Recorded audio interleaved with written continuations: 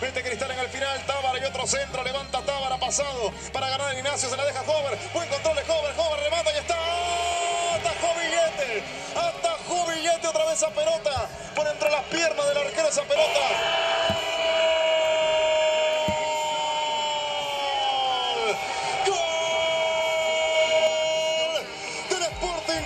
Y así es, gente, el día de hoy el último minuto sorprendió con un golazo de Sporting Cristal frente a Sport Boys. Así es, recordemos que el día de hoy se jugó este partidazo, un partido anterior al que se va a jugar frente a River Plate por la Copa Libertadores. Ese sí es un partido mucho más importante, pero este partido también era muy importante porque tenían que sumar puntos para seguir subiendo en la tabla de la Liga Peruana, pero no se pudo lograr, ya que bueno, empezaron perdiendo con Sport Boys, empezaron ganando el equipo visitante, pero al segundo tiempo Brenner puso el empate con un penal que también le cometieron a él la falta y él mismo pudo anotarlo, logrando así el empate, pero ya no pudiendo anotar más goles. Ningún equipo logró anotar uno más, se quedó con un 1-1 el partido, que Sporting Cristal tenía muchas opciones de empatarlo, ya que estaban con un jugador de más, tenían más posesión del balón e incluso al final del partido se perdieron como 2 o 3 ocasiones de gol muy claras donde tranquilamente hubiera sido gol si no hubiera sido por el arquero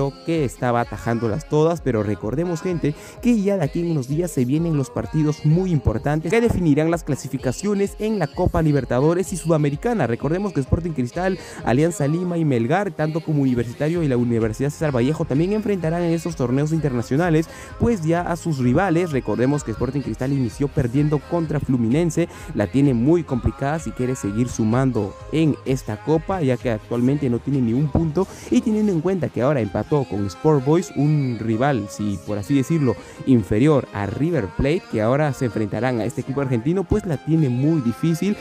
Bueno, ahorita perdió este partido, esperemos que se puedan recomponer y pelear contra el equipo que actualmente está puntero en la Liga Argentina, está goleando a todos sus rivales y claramente es el candidato no solo a ganar, incluso a golear a Sporting Cristal, como ya lo hizo anteriormente con otros clubes peruanos. Ahora déjenme en los comentarios qué opinan al respecto. ¿Creen ustedes que Sporting Cristal puede hacerle un partido épico, un buen partido, ya pensando en la Copa Libertadores a River Plate? Ya que bueno, después de este partido ahora todos están pensando en la Copa Libertadores porque ya pasó esto de Sport Boys, así es, el partido fue hoy, pero ahora todas las miras están puestas en jugar contra River. Ahora déjenme en los comentarios qué opinan al respecto. ¿Creen que River Plate pueda golear a Sporting Cristal como ya lo hizo con otro equipo? ¿O creen que River Plate no podrá, empatarán, o al menos con un empate? La verdad, sacarle un empate a River Plate pues sería una buena jugada, por así decirlo, para Sporting Cristal, teniendo en cuenta que este es el equipo principal para clasificar de primero a la siguiente fase.